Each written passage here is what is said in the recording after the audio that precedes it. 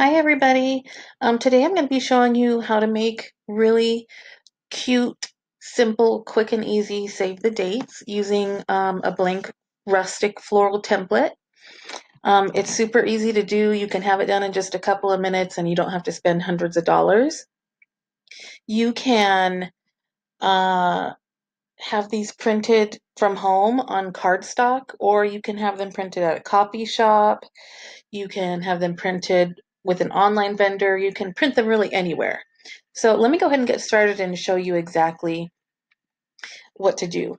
What you're going to want to do is just open the internet browser, whatever browser you use, and you're going to go to picmonkey.com, and then you're going to choose Edit, and from the drop-down menu, you're going to choose Computer, and you're going to select the template from the computer. I will leave a link down below so that you can download this template if you want to use this template. So once you download the template using the link that I leave below, then you just save it to your computer and you pull it up here in PicMonkey. So here's the blank template. This is what it looks like. It has a little bit of floral artwork already with the header save the date in this really pretty cursive font. And all you're going to do, it's already sized at 5 by 7 and ready to print and save and print.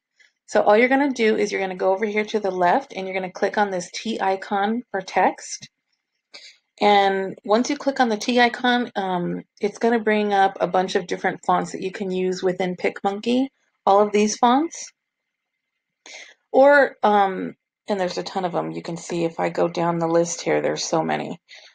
These are the ones that come installed with PicMonkey, and PicMonkey is a free program. If you've never used it before, anybody with an internet connection can use it. You can use the paid version if you want. I've never found it necessary. For templates like these, the free version is just perfectly fine, so it works out great.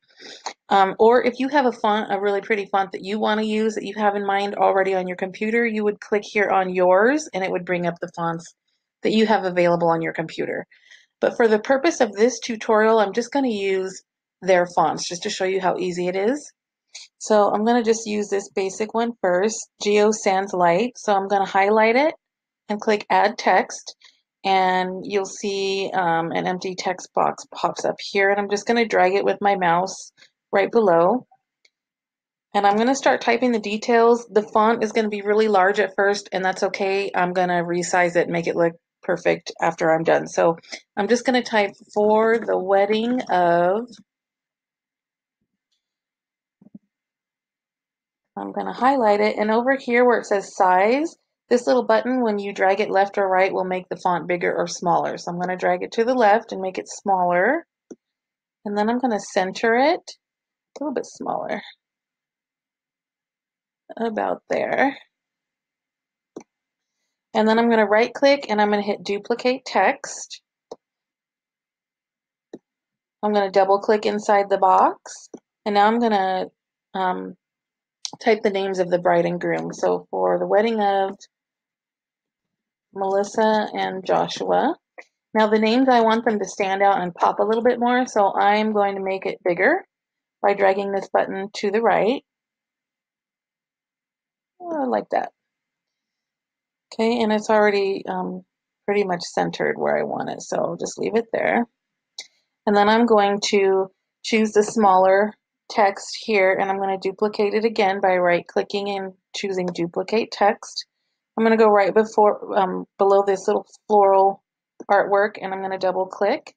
And now I'm just going to put the date of the upcoming wedding, which is, I'm just using a sample date. And then I'll just put Dallas, Texas. You can put the location, whatever you want to put there. It's up to you. I'm going to drag it down just a little bit, like about here.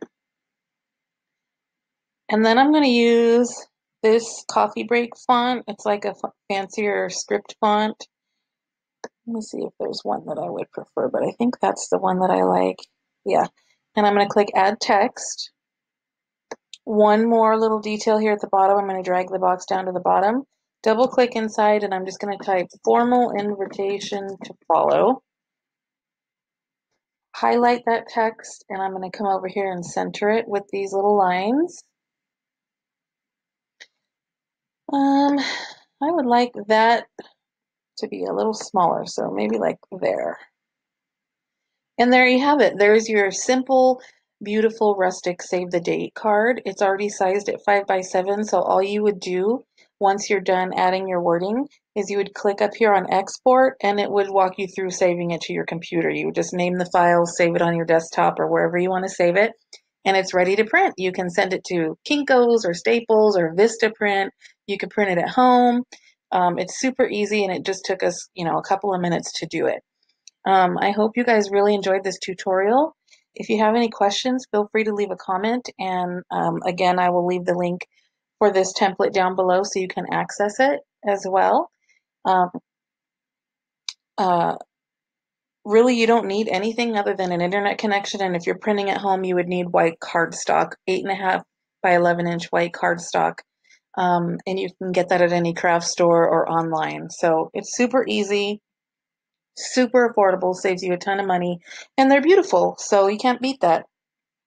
I hope you guys enjoyed this tutorial. If you have questions, leave me a comment down below. Bye bye, guys.